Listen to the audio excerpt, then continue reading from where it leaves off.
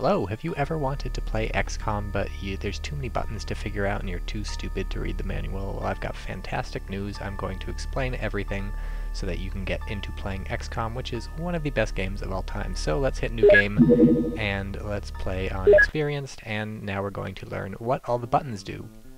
Then later we will learn some very basic tactics, and then later we will learn what you need to know to play this on a modern system. So, all the buttons. Down here in the bottom right we can rotate our world around and zoom in and out. This is nice if you want to know where countries are. I believe some of these countries are incorrect because this game was made in 1927 and back then the borders were different. Anyways, when you first start a game you'll have to select a site for a new base, so just click somewhere and you get to name it whatever you want. I usually name things after the country I make them in. Other options are naming them after fruits or vegetables. Please don't name them after animals. That's a bug. It will crash the game. Over here we see a shit ton of buttons, but it's okay. You don't have to worry about what any of these do because I'm going to explain it. First of all, these 5 second, 1 minute, 5 minute, 30 minute, 1 hour, 1 day, these control how fast time is going. I'm not sure what the measurement is. 5 seconds per second maybe? Well, I'd time this, but I'd waste your time. You click this and oh shit, time's going faster, so that's pretty fantastic. If you go up here and click on the intercept button, this will bring up all the little airplanes that you have sitting in your base. We'll cover these later. But for now, let's go to our base. So you can click the bases button, and it brings you right here. So here's our base. Yours will look slightly different because in part 3 I'll explain how to get it to look like this. But here's our base. Oh shit, it's a shit ton of buttons. What are we going to do? Well, we're going to learn. Build new base is pretty self-explanatory. You can build a new base wherever you want. That we don't need. Let's go back to bases. Base information. This is good to check every once in a while. It gives you an overview of what's going on. This is all pretty self-explanatory. Personnel available, personnel total, 0 soldiers available, 8 total, 20 engineers, 20, 50, 50 living quarters, stores, laboratories, workshops, hangars. We'll talk about all this later. Don't need to worry about that. You can also click on monthly costs. This is helpful to get a rundown of what's going on in your base, but most of this information you don't need. You can always dig down later to find it out, but for right now we just need very simple. What do all these buttons do? You can worry about this shit later after you've played like 8 games of XCOM. The soldiers is pretty self-explanatory. Here are all your soldiers. You see their name, their rank, and where they are. What ship they're assigned to. They're all assigned to Sky Ranger 1. If you want, you can click on people and learn all about them. This guy's name is Carl Crossett, and here are a bunch of stats you can peruse at your leisure. These are all fairly self-explanatory, and the ones that aren't we will learn about later, if ever. One fun thing is that you can click on somebody and rename them, so if Olga Romanov is a stupid name, you can always just rename her to Olga Roman. Isn't that wonderful? So those are your soldiers. Over here is Equip Craft. This is where you take stuff out of airplanes and add things to airplanes. Your Interceptor is your sort of jet airplane to shoot down UFOs. Over here you click on this to swap out the left weapon. These are different weapons, we'll learn about these later. Over here you swap in the right weapon. Let's actually give these stingrays. There we go. But I don't have any ammo for those, so that's not going to work very well. But that's alright. More important is your Sky Ranger. This carries your people around. It has crew, equipment, and armor buttons. Armor doesn't do anything because we don't have any armor yet. But if you go to crew, you can assign people to the Sky Ranger or not by clicking over here, and you can change the order that they will show up in the Sky Ranger, which is important if you want to put some people at the front to ensure that they die even sooner. That's only if you're pissed off. Equipment, pretty self-explanatory. Here's all your shit. Over here is the stuff in your base. Over here is the stuff in the Sky Ranger. So if I don't think we need to bring a heavy cannon, I can just take all that stuff off, but I want to bring the rocket launcher, so I'll bring that and all the rockets. Let's bring more grenades, let's bring some smoke grenades, let's bring more rifles and more rifle clips. Your Sky Ranger has limited space, as does your base. So let's go to build facilities. That's pretty self-explanatory. You click on one of these to build it, and then let's say living quarters, and then you build it somewhere. Let's build some living quarters here. Let's also build a general stores and an alien containment. Later on we'll learn what you should be building, but now we just learn how to build. That was pretty simple. Research. Well, here we go. Let's click New Project. Let's pick something like laser weapons, Start Project, increase the number of scientists working on it, hit OK, hit OK. So now we have one project going. It shows you what you're researching, how many people researching it, and the progress, which we don't know.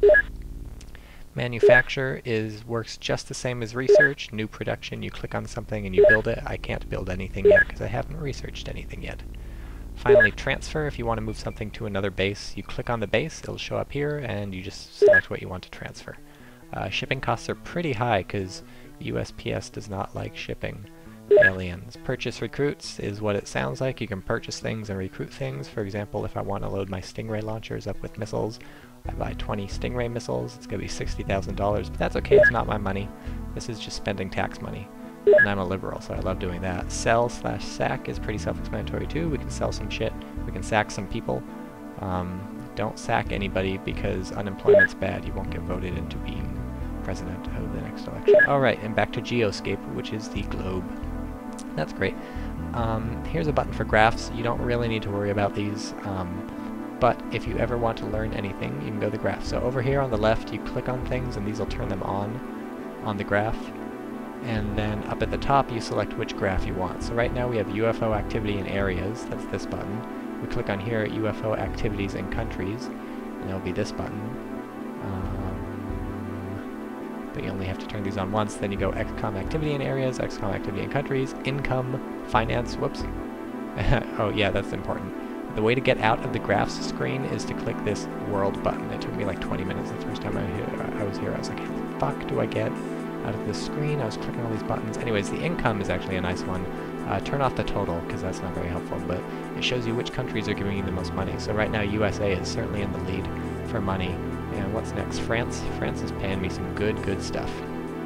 Later we'll learn where you get money, but right now we're just learning buttons. Always with the buttons! UFOpedia is basically what it sounds like. It's like Wikipedia, but you can't get to Jesus in 5 clicks. That's a fun game you can play, Jesus in 5 clicks. You go to Wikipedia and try and get from anything to Jesus in 5 clicks. So, this has info on basically everything you could ever want.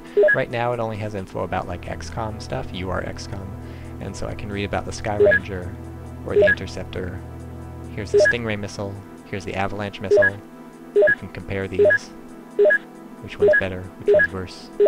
Avalanche is actually better. I always forget the names.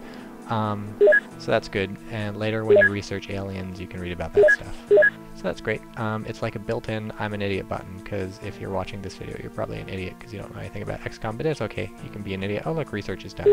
View reports. We can now research laser pistol. Allocate research. Laser pistol. Yeah, that's great. So now that's researching. The second to... Oh, okay.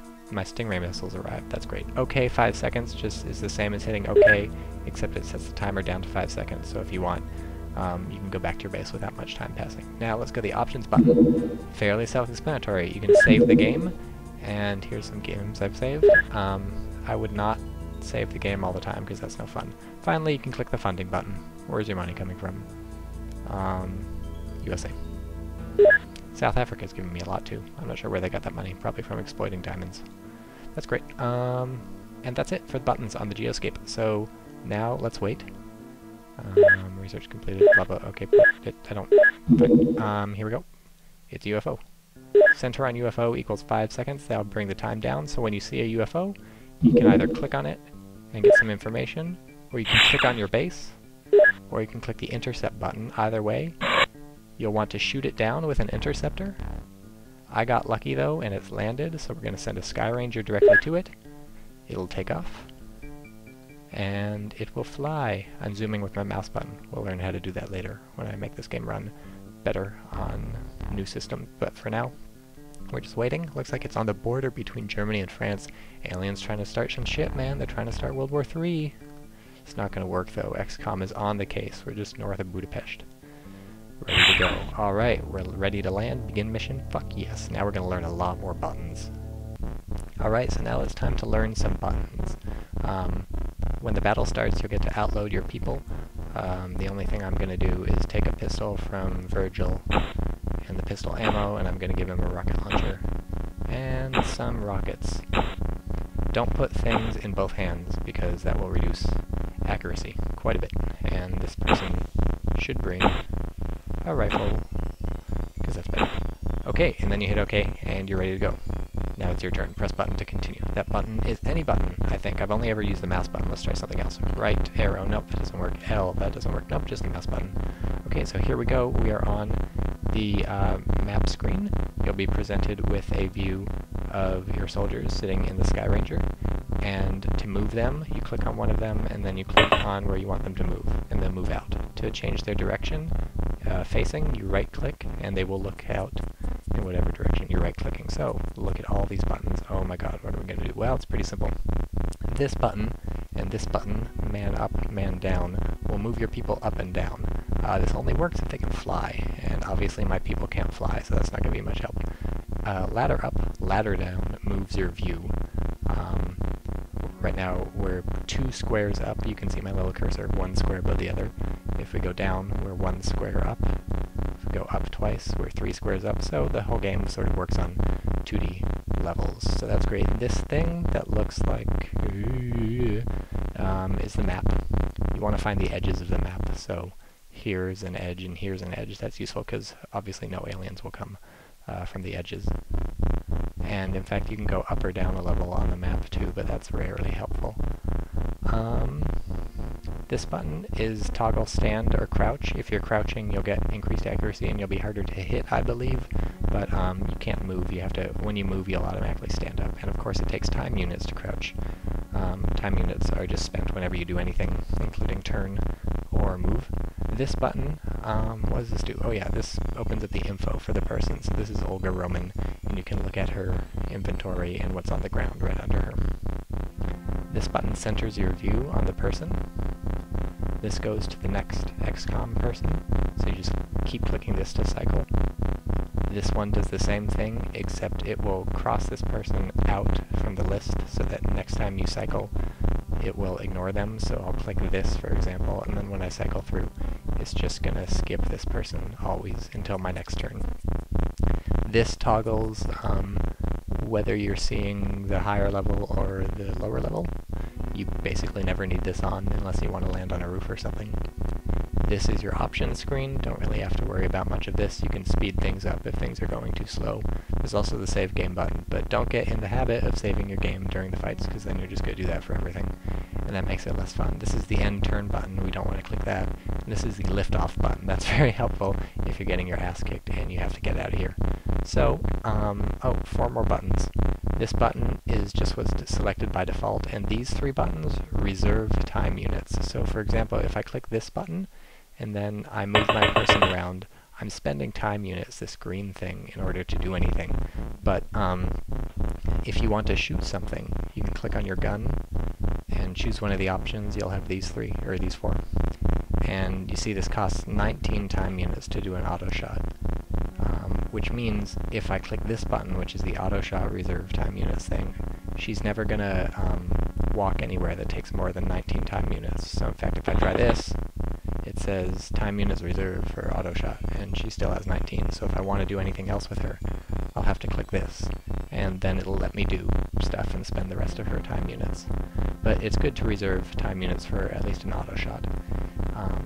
The difference between these 3 things is fairly self-explanatory. An aimed shot aims, it costs a lot of time units, but it's more accurate. A snapshot just shoots, and then an auto shot fires 3 times. This is typically the best deal, because I have a 21% chance to hit for 19 time units. You multiply that by 3, that's 21 times 21 times 21 to hit all 3. Well, you do the sound. Whatever.